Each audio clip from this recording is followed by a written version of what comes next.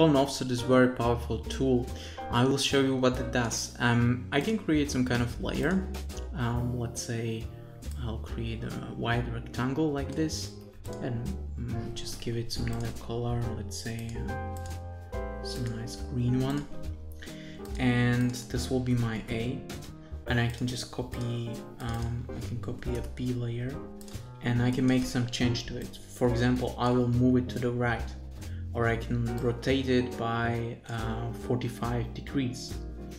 And now if I select the first layer and second layer in the direction I would like to continue, and I hit this clone offset, it will continue with those changes. So as you can see, it just continues creating new layers and continues with those changes I made there.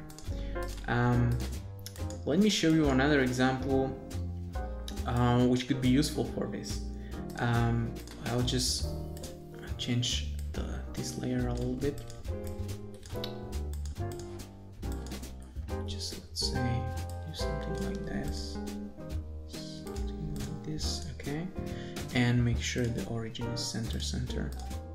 Okay, and let's say I create a copy and I will rotate it by 36 degrees, something like this. And I select the first one, second one, and I will just continue. And you can see I have some kind of like radial clones here.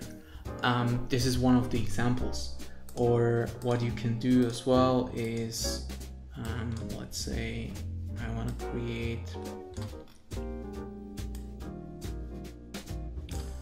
my rectangle, I make a copy of it, and I create another one where I set up the visibility, the opacity to 90, and now I will select the first one, second one, and I just go like this, and you can see it goes up to 0.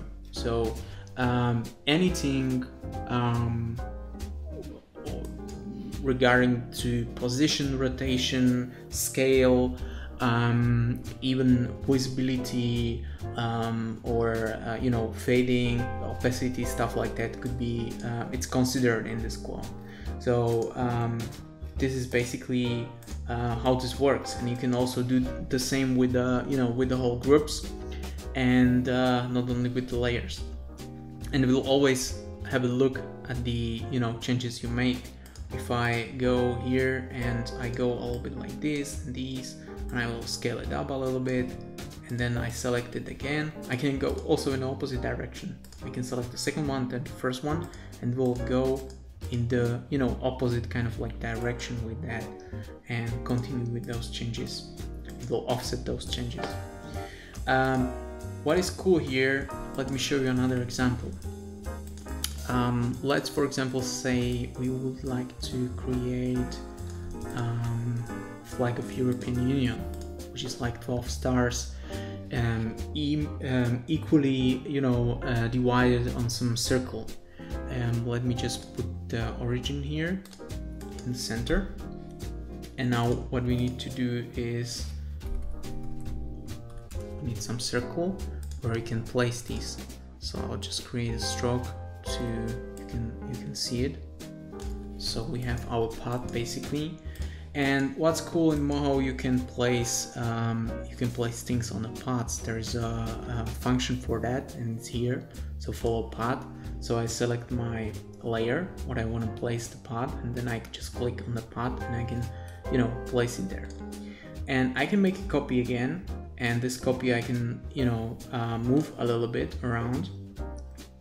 And what I can do now is select the first one, second one, and then use this tool to, you know, continue with those changes along the path. If I hit the point where they should like overshoot the first one, they will just equally be divided. So I think this is also a very powerful way to, you know, place something. If I go again, I can do something like this. So I have only 2, and I select first, second one, and now I go again. So you can see it's divided 4, 5, 6, and so on along the path. And this is, I think this is quite powerful thing if you think about it. What you can do also in this case is you can also create something like, let me just turn off the stroke and make them fill there. So let's say rotate to follow path. This could be turned on. And now I create a clone, which I will move a little bit along the path, and I will select first, second, and I will continue with this. And you can do effects like these, you know. So before doing something like that, doing something like this would be pretty difficult, but now it's easily possible with this clone offset tool. So have a fun with these.